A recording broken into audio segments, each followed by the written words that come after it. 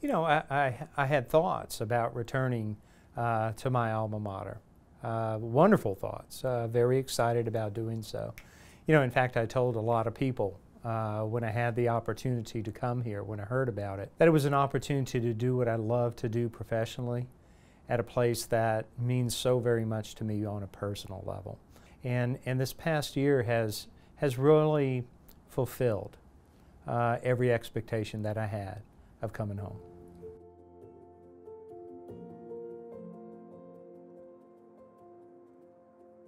Well, the good stuff starts with the people.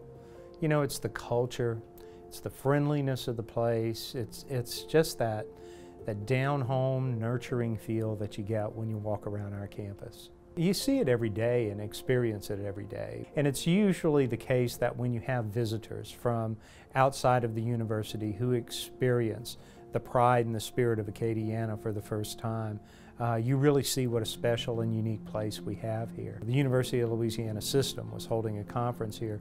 One of the outside speakers had never visited the Acadiana area, and she decided to take a walk around campus and took her name tag off, and she was just walking around. And when she came back, I said, well, isn't the campus beautiful? And she said, yeah, it's really beautiful. She said, but what really amazed me were the people, were the students. She said, you know, I ran into this one student who just walked up to me and said, you know, can I help you? And she said, what do you mean, can you help me? And she said, I must have had a look of, I don't know where I am on my face, or something like that. But then the student ended up spending 20 to 30 minutes just walking around campus with her and showing her around a university that the student really loved, you know, and that's a message you just don't hear from students on every campus. And that person was really astounded by that level of pride and the level of spirit that lives in our students. You know, reaccreditation is something that's required of all universities in the United States. We're in the Southeast. So we are in the SACS region, which is the Southern Association of Colleges and Schools. Basically, what accrediting agencies do is set standards of performance for universities, pretty much in all facets of operations of the university. And so every 10 years we go through a reaccreditation process where we do introspection, they come on campus, they look at how we're doing with regard to all of those standards. We basically get a report card to see how we're performing as a university. So it's a great opportunity to really, you know, really look inside. And it's just kind of a restart, and it can be refreshing. It can be overwhelming because you really put the entire university under a microscope, but it's kind of a perfect storm at the university. You know, we'll be developing a new strategic plan right about the same time that we're going through the SACS accreditation.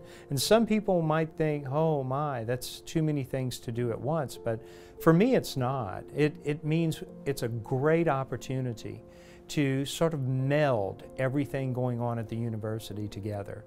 And so that's the way I'm looking at it, kind of glass half full. As you go through the accreditation process, they ask that you begin, propose and begin a major university-wide project that's designed to enhance the quality of educational opportunities on the campus. It's by our design. It's up to us what we will do and which aspects of our educational opportunities we want to address.